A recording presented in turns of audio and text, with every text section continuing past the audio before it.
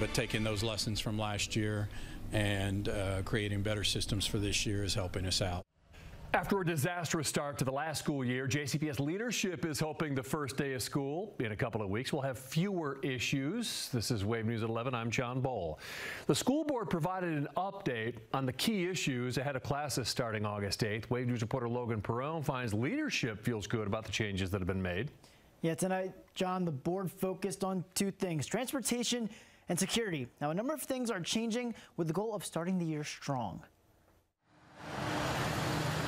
With just over 2 weeks out before school starts, JCPS officials are looking to redeem themselves after stumbling at the starting line last year. First day is always hard, but I feel really good about where we are at this point. The biggest issue facing Superintendent Dr. Marty Polio and the school board this year is transportation. A change from last school year, bus drivers' day one routes will be set in stone on August 1st. And that was a strong recommendation, was to make sure that we had a pause period so bus drivers knew their routes and were confident on that first day.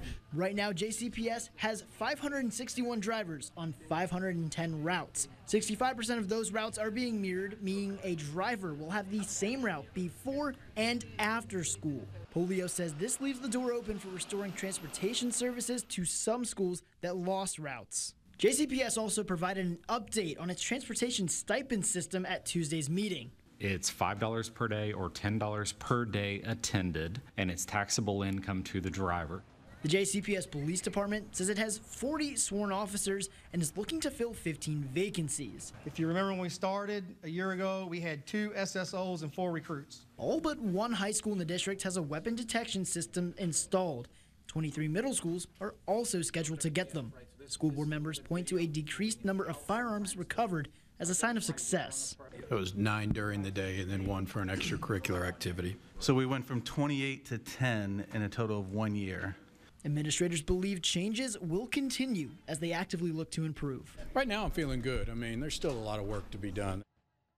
Now, the district's updates today include a number of changes, including the timing and process of those stipends, camera systems on the buses, and more. We have those presentations linked on our website, wave3.com. Logan Perone, Wave News.